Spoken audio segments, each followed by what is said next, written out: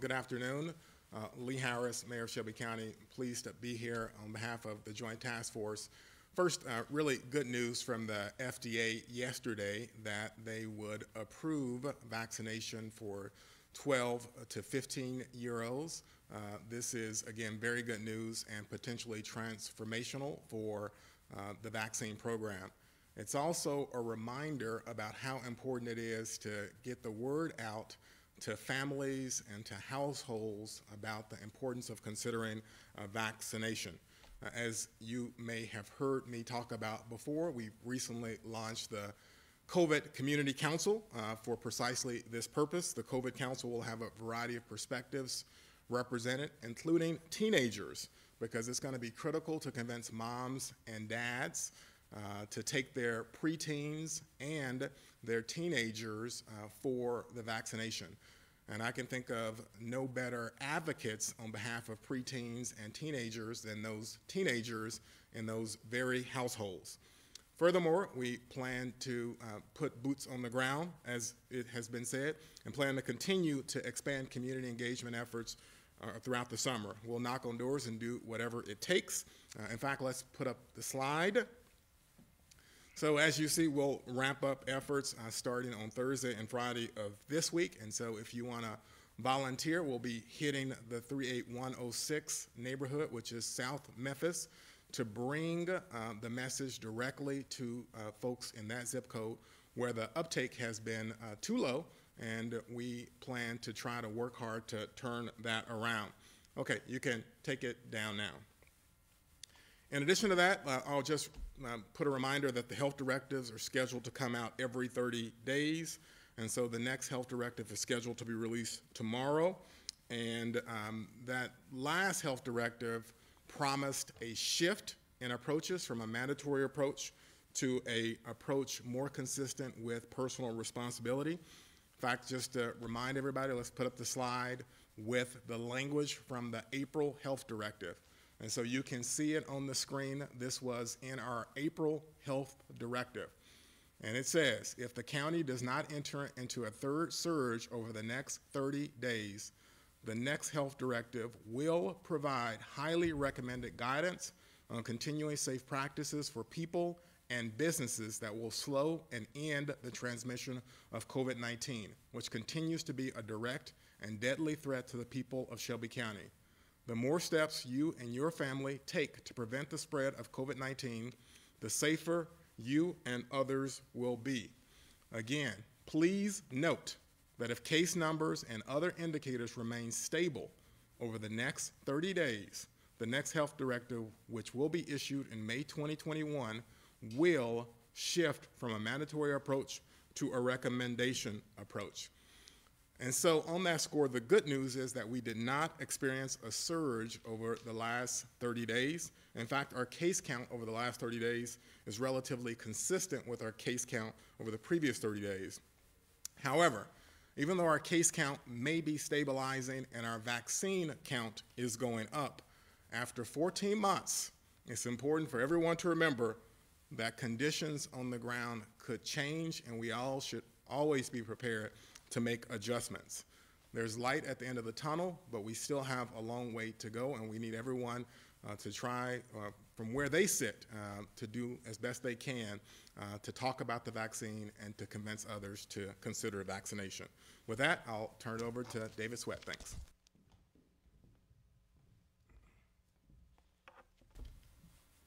Thank you, Mayor.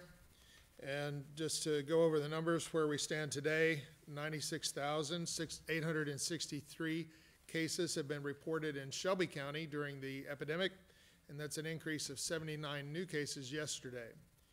We've had 1,632 residents who have died from COVID-19. That's an increase of 2 new deaths reported yesterday. And in the surrounding counties, we've had 7,371 people to be diagnosed in Tipton County. We have 5,090 cases diagnosed in Fayette County, Tennessee, 21,580 cases diagnosed in DeSoto County, Mississippi, and then 5,685 cases diagnosed in Crittenden County, Arkansas, in the 5-county area. Now, we've also continued to make good progress in the vaccine campaign, although we would like for the increases to be higher every day than what they maybe are.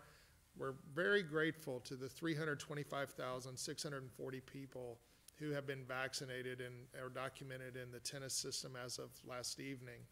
That includes 87,904 people who have one dose of a two-dose series on board, and then 237,736 of your neighbors in Shelby County who are fully vaccinated either with a two-dose series or by virtue of receiving Johnson & Johnson vaccine.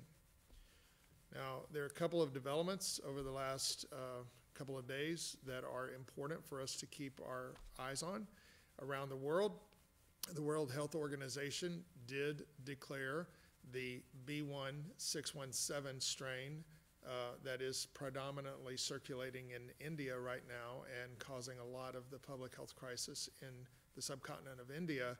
That has now been declared a global variant of public health concern. So our sequencing team and our contact tracing isolation team, certainly we've picked up on one instance of that virus in Shelby County, which has been isolated, and at the moment we see no further evidence of spread of that virus in the community.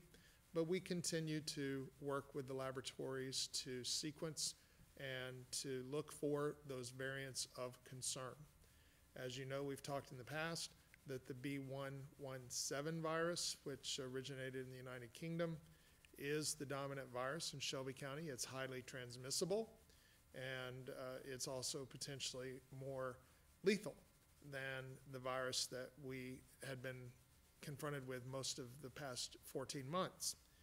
And we want to, once again, just remind people that the only thing that has kept us safe from having our case numbers explode due to these highly transmissible variants in our midst is the fact that more than 325,000 people have been vaccinated. So for more information about our progress on the vaccine campaign, I invite Doug McGowen to the podium.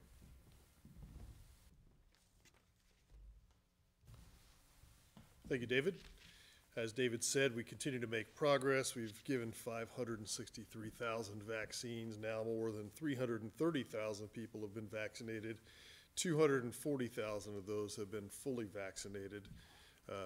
We still have more work to do. We are not yet over the 30% threshold of the total population that's fully vaccinated. Some of our other peer counties across the state have actually surpassed 40% of the overall population, and 30% have reached 2 vaccinations. We have still administered more by physical count of vaccinations, but we still have some work to do. Yesterday, the FDA approved the 12 and up vaccine of the Pfizer for anybody whose ages 12 and over.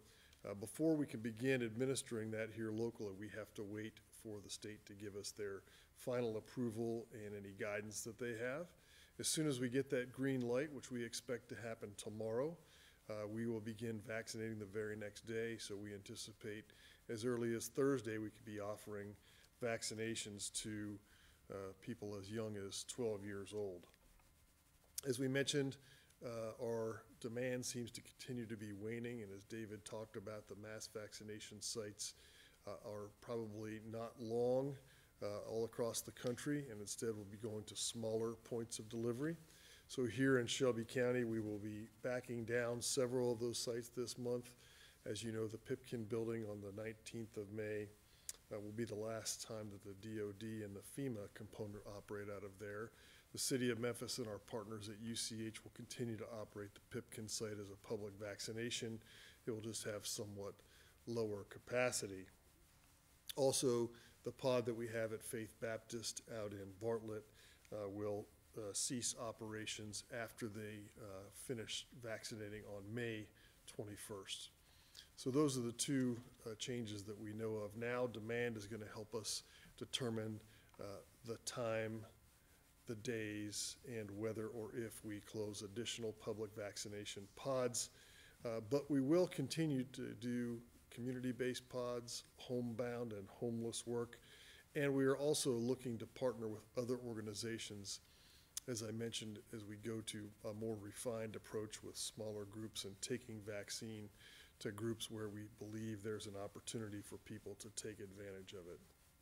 I would like people to remember that there are more than 100 locations now around the county where you can get a COVID-19 vaccination. You can find those locations on the covid19.memphistn.gov. There's also a national operation called VaxFinder that will help you find a vaccine of both the type and location that you need. For anyone who is homebound, you can also log on to the website and register for a homebound vaccination. And we would encourage people to take advantage of that. There are many folks now in that game of vaccinating the homebound. And finally, as we mentioned, part of our incentive is a sweepstakes where you can take home a new car or a new truck. There's still a chance for you to do so through the end of the month. Anybody who's already been vaccinated, we'd ask that you go online and register.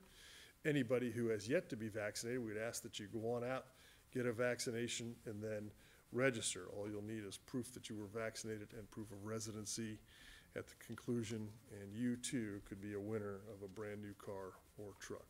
So with that, I will stop and take any questions that people may have. Andy Rock, Fox 13. Hi, good afternoon. I was wondering, when you do begin to offer the vaccine to children 12 and 15, how will you verify their age? And I also have a follow-up question. Well, so there's not going to have any ID. They'll be accompanied by a parent or a guardian, which will verify that they are in fact the age that the parents or the guardian say they are. If they do happen to have an ID, then obviously they can present that if they chose to do so. But remember, IDs are not required as part of vaccination. All right, thank you. And my second question is about the car sweepstakes. Have you seen a positive impact on the number of people who have come to get a vaccine since you've announced that? We have, and it's not as if we have seen a huge uptick in vaccines. We've stayed relatively stable, but I will use the Pipkin, our community vaccination site, as an example. There are other community vaccination sites just like ours who had been doing about the same level that we are doing. And in the last few weeks, those have tapered off dramatically. We have not seen that dramatic of a taper here in Memphis and Shelby County, and so we believe that some of that is attributed to, obviously the incentive, but much of it is attributed to the work that we're doing here with the COVID community and trying to get the word out to everybody about getting vaccines. So there's equal parts incentive, but that's also just about folks coming out to get vaccinated because it's the right thing to do. Kelly Roberts, WMC. Hello, my first question, listening to that wording from the current health directive about avoiding that surge in cases, and that the next health directive coming in May 2021 would switch to be highly recommended and individual responsibility focused. I know you guys kind of touched on it a little bit, but could you emphasize what you feel like kept us from experiencing that surge that could have prevented us from moving to more of the highly recommended stage of the health directives? Well, I'll turn it over to David, but I do want to brag on our community a little bit. We have retained a very high capacity for testing. The sequencing that David talked about is no small feat. We have been out in front of sequencing long before many of the other communities in our country, and so we've been very aggressive about that. And then we have a plentiful amount of vaccine. And so people taking advantage of all of those things, I think, is helping to keep us out there. But David, I'll let you talk to the specifics. Yes, thank you. And Doug's absolutely right that the major reason that our case numbers are holding steady really is the vaccination campaign. So 330,000 plus people have been vaccinated, and about an equal number of people, or a slightly smaller number of people, adults, remain susceptible. Now, children is another population, and there's a couple of 100,000 kids who remain susceptible to this virus. So we've still got a ways to go to protect the entire community, but the fact that 330 plus thousand people have been vaccinated in the community is what is holding our numbers steady. With these highly transmissible viruses, without that, we would be well into a surge at this point due to these highly transmissible variants. But because the vaccine protects against them, or at least the B117 variant, then people who've been vaccinated can be exposed to that virus and not get sick. And actually, I've been wondering myself over the past few weeks, given how much of that virus is swirling around us, I wonder how many times I've actually encountered that virus and my body's fought it off and it's not been a problem because I've been vaccinated. And that's an experience that's going on for more than 330,000 folks here in Shelby County. We still have a ways to go, but I would attribute the stability of our numbers right now in the face of those highly transmissible viruses. 100% I would put that on the vaccines. Thank you. And David, this might be a question for you too, just as a healthcare professional. For those parents, now that vaccines will soon be available to those 12 to 15, for those parents who just haven't made up their mind yet, what would you tell them? Obviously, a lot of parents take their kids to get vaccinated. A lot of vaccines mandatory for schools or what have you. In comparison to those vaccines that kids have been getting, for years and years and years, what would you say to those parents unsure, or at least just in the decision-making process about the COVID-19 vaccine? Sure. Well, thank you for the question. And actually, I had this exact experience already earlier this morning. A person who knows me in another state called me. He has sons who are in the age group between 12 and 15 years old. And he had a person in his orbit of friends who is against the idea of vaccinating the children and was trying to persuade him not to do it. And he called me and said, David, what do you think? And so here's what I told him, and it's what I would tell anyone. The technology that we are using for the Moderna and Pfizer vaccine, and the Pfizer vaccine is the really important one here because it's the only one that's been applied for use in children as young as 12. But that technology, that approach, has been under research for more than 20 years. And they began developing vaccine candidates against SARS viruses with this technology in 2002 during the first SARS epidemic. So researchers in the world of building vaccines have been working on this vaccine for more than 20 years and tweaking how it would be, how to manufacture these things, how to train the messenger RNA in the vaccine to elicit the appropriate immune response. And so the idea that this is somehow experimental or has been rushed is false. It's not been rushed. It's been worked on for more than 20 years, and it's been very carefully researched. That's the first point. The second point is something that Dr. Tom Frieden, who is a former director of the CDC, I like the way that he explains what does the vaccine do. The vaccine sends a message. It uses messenger RNA to send a message to the immune system. And the message is, here's what a COVID virus looks like. This is how you would recognize it and how to attack it. And then the components of the vaccine are eliminated from the body. They don't remain in the body at all. But the information that was encoded in that RNA has been uploaded into the database. So really, if you think about it, it's kind of like this.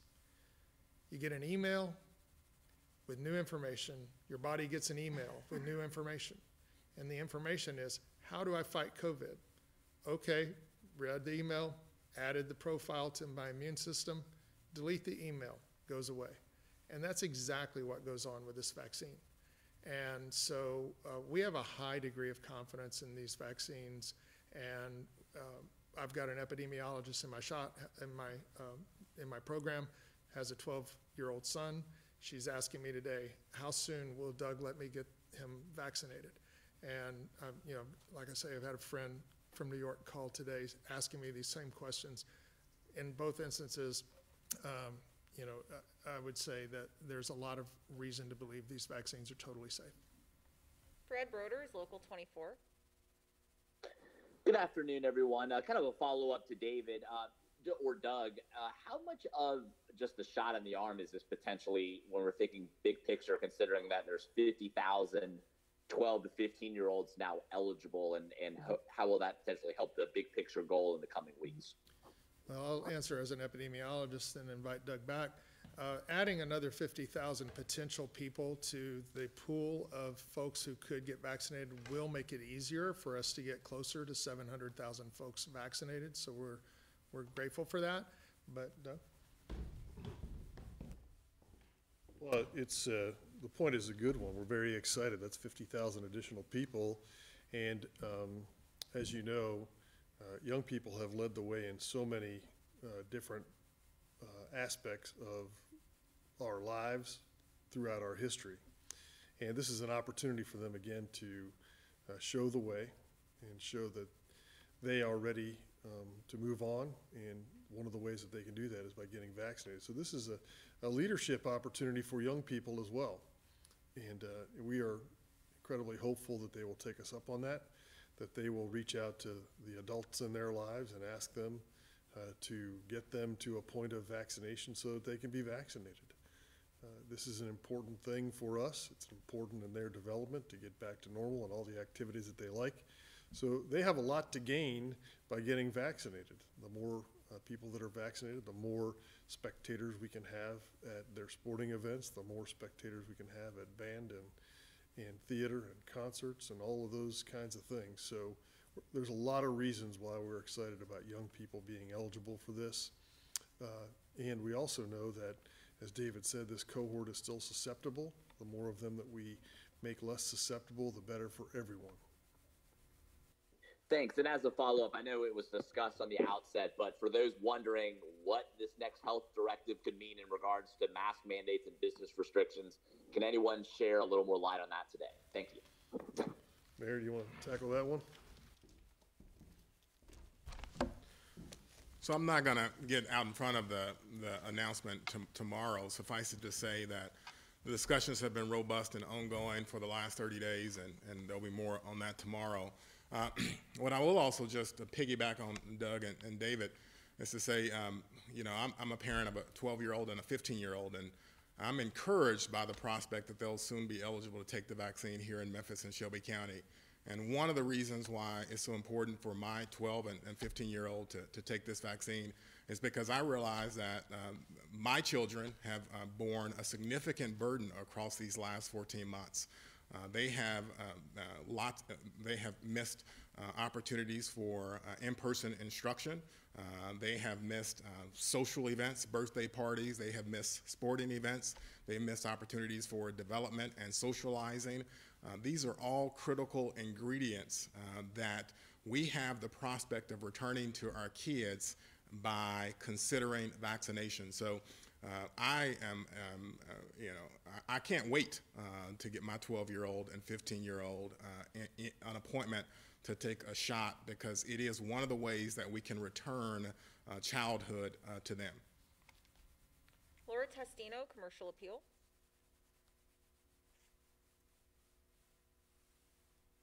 Hey, one question that's been touched on a little bit, but just, you know, seems sort of just like the expectation set by last month's health directive is that masking will become a personal recommendation or personal choice here soon.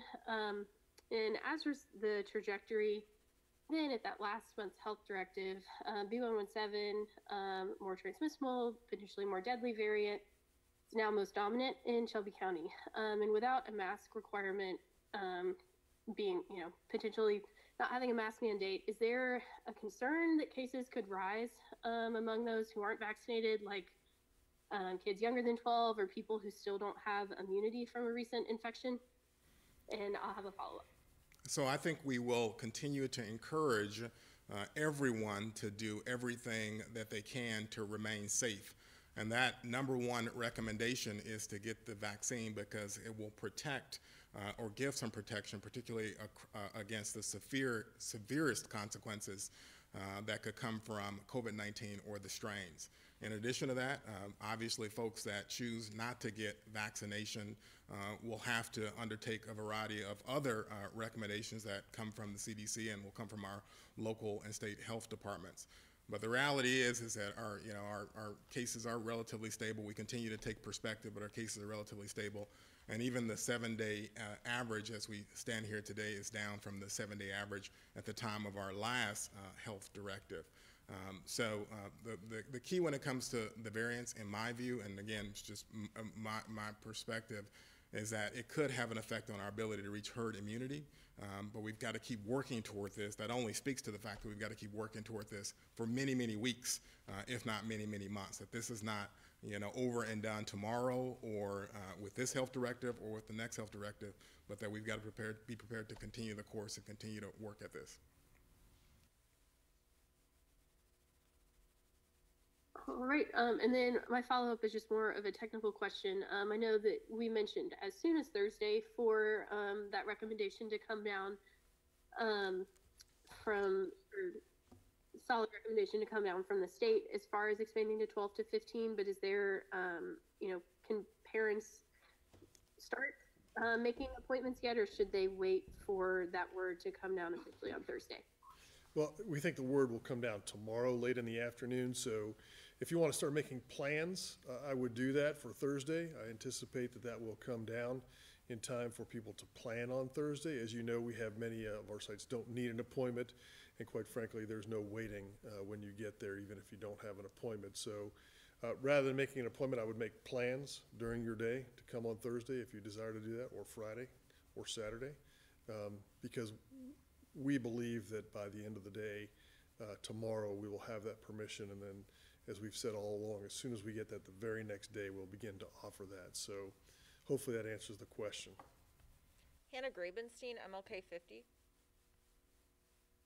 Good afternoon. I have two questions. My first is for Mayor Harris. I'm wondering if you can talk a little bit more about the Get Out the Vote, or the door knocking, I guess, Get Out the Vote-esque campaign. I know it's starting this week. Is this the first one? What will it entail? Will people have vaccines with them at all? Will there be helping people get to the sites? Will it be about making appointments? Just sort of a little bit more about what the actual campaign will be like. So tomorrow is, this week, sorry. This week is I think this is the first door-to-door version of this for us on the Shelby County end of things.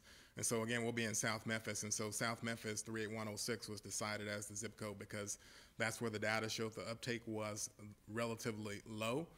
And so the goal is across those days to knock on a relatively decent amount of 2,000, I think it's 2,000 doors across those 2 days.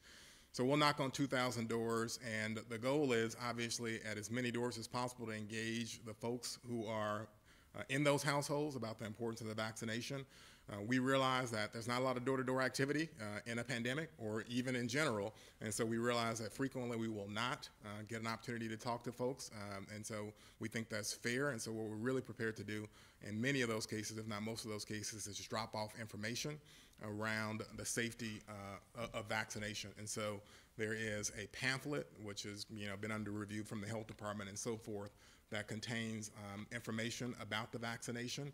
It's trust the facts, I think, or some such. So there's a brochure that contains that information, and so we'll be dropping off that brochure to the vast majority of those households on Thursday or Friday. So anyone wants to just look for another opportunity to help their community, you saw the information up on the screen. Please take us up on that, and there'll be many more opportunities. Obviously, the COVID Community Council will also meet this week to talk about other opportunities to directly engage the community and continue to get the word out about the facts around the vaccine and hopefully persuade more people to take the vaccine.